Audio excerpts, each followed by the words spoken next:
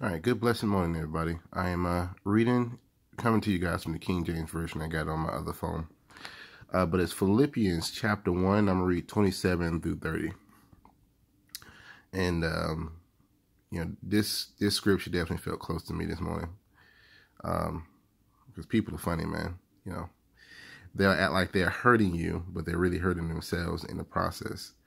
And the devil's at work, but I had such a laugh yesterday at the devil's expense. I had such a laugh yesterday because he's trying to get me, frustrated and upset. And the funny thing is, Jesus already gave me a word. Like, the Father God already gave me a word. Father God already told me, don't worry.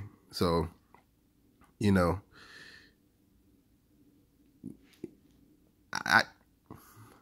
I can't help but to hearken unto his word. When God says don't worry, you don't say but, you say yes and amen. And that's exactly what I said. So, God has given me such a peace about give me such a peace about everything. And if in fact I'm still able to smile about it and laugh about it. So I know that God is in control. But I'll get on with the reading here. It's Philippians 1, verse 27 through 30. And this is Paul and Timotheus' letter. But it reads, verse 27, only let your conversation be as it becometh the gospel of Christ, that whether I come and see you, or else be absent, I may hear of your affairs, that ye stand fast in one spirit, with one mind, striving together for the faith of the gospel.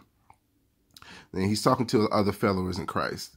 So be ye as one, even if I'm not there. When I hear of your affairs, act as one spirit, with one mind, striving together for the faith of the gospel. Verse 28, and in nothing terrified by your adversaries. So let nothing terrify you of your adversaries. So it's funny God gave me the scripture because he had me laughing yesterday. Which is to them an evident token of perdition, but to you of salvation and that of God. Verse 29, for unto you it is given in the behalf of Christ, not only to believe on him, but also to suffer for his sake, having the same conflict which ye saw in me, and now here to be in me. So I'm going to go back to verse 29 right here. This is the verse that really spoke to me. For unto you it is given in the behalf of Christ, not only to believe on him, but also to suffer for his sake. So as believers, which I know a lot of you guys understand, we're not going to have an easy life as believers in Christ. As a matter of fact, we're going to have a lot of people coming against us, even those closest to us. We're going to have a lot of people coming against us, and it is because we believe in Christ. If we look back at Job, didn't Satan go to heaven, and God was like, have you tried my servant Job? And Satan was like, but you have a hedge of protection around him. And God made Satan away with him. He said, you are not to touch Job. So he gave the okay to test him. And test Job, Satan did. When I speak to a lot of people, I think that they get so caught up in trying to believe that, because I serve God, because I serve Christ, I'm going to have an easy life. Well, I can tell you this: you're not going to have an easy life being a servant of Christ.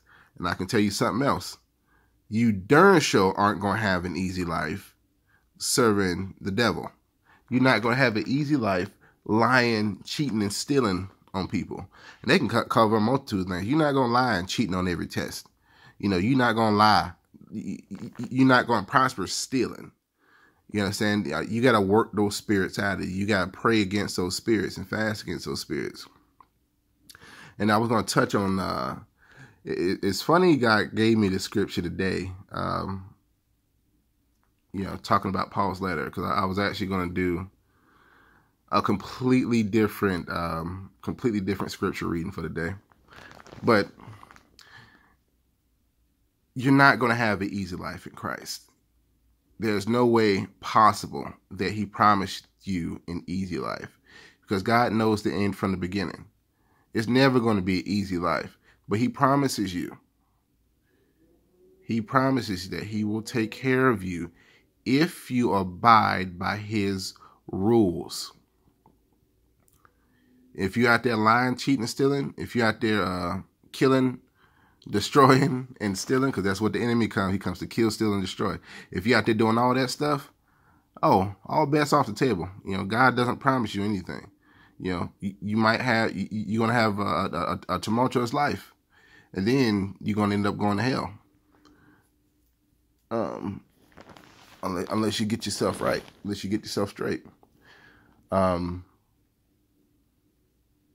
So, I don't know about you guys, but me personally, I want to continue to serve a God that meets my needs. I want to continue to, to live in him, to put his word out there.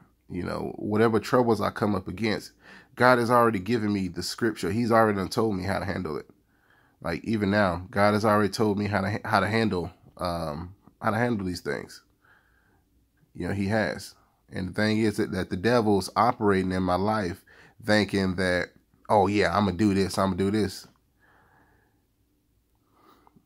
Keep this in mind. That's why I let people know every day, when I speak to people, keep this in mind. Vengeance is mine, thus saith the Lord. Can't nobody pay you back the way God can. In 40 years, God will hit you with cancer and take you out in one day. And I'm not saying that like to laugh, but people don't understand, man. Like, God is a jealous God. You don't just do what you want to do and you get off when it comes to him. He is our Father, and Daddy is only going to let you do what you want to do for so long before he starts visiting some of those well-deserved curses on you, before he start letting those demons torment you at night. I sleep like a baby. I'm just saying, for some of you guys that are in your mess, that don't want to turn around, that want to keep being in sin, that want to lie and all that stuff like that, it's going to come back on you. Like it's going to come back on you. So I'm like, hey, I don't worry about nobody. You make your own path. Don't bring them demons back to me. Don't bring them demons back over here to me. Leave me alone with Jesus. Let Jesus do what he going to do in my life. And he has blessed me enough. He really has. He's blessed me abundantly in my life already.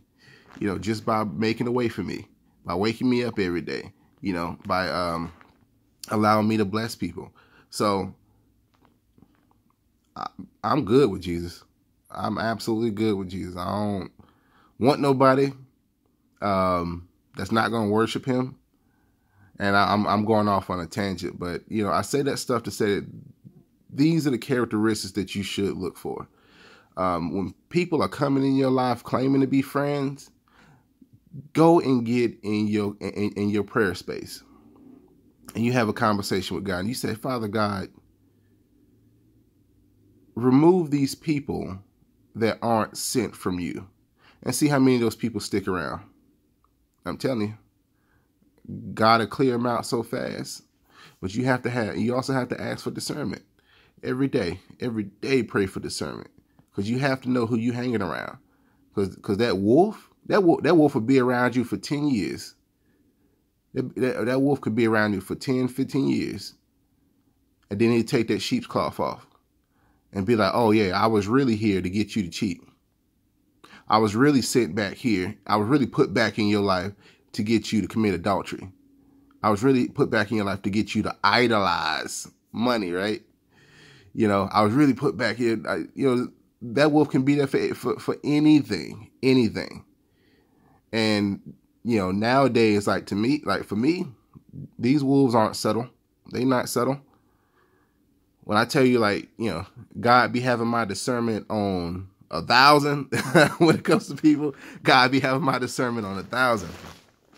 I look at the way they move, the way they talk, and like, a lot of times I can hear a lie within the first 30 seconds of a conversation. I can hear the lie. So I'm like, it's already starting. Like, the lies are already starting. And nowadays, people can't stop lying. And I don't understand why. Be truthful with yourselves. Be truthful with yourself. So that's the reading for the day, guys. I thank you guys so much for tuning in. It's a blessing to be able to come on here and do these things. Next time I'll go ahead and do the reading, if God leads me to do that. But I pray the entire armor of God over the viewers of this video, over my family, Shauna, the subscribers, and everyone else that come across this video. I pray the entire armor of God over you guys, so that not only you guys, but also myself, so that we all may be able to stand against the wiles of the enemy. And amen and amen. And just a little footnote here. What you're going through now, what you're going through today, is not going to be what you're going through tomorrow. So understand, things happen in seasons. When you line up and get right with God and start walking in your destiny, and you start following the laws of God, it's the most beautiful thing that you can ever do. For some people that's been stuck in their sin for so long, and the generational curses in their bloodline and the curses they've inflicted upon themselves, it's gonna be a hard road to come back to doing what's right. But it's worth it. I've seen people turn their lives around, completely doing this stuff, and it's worth it. It's worth it.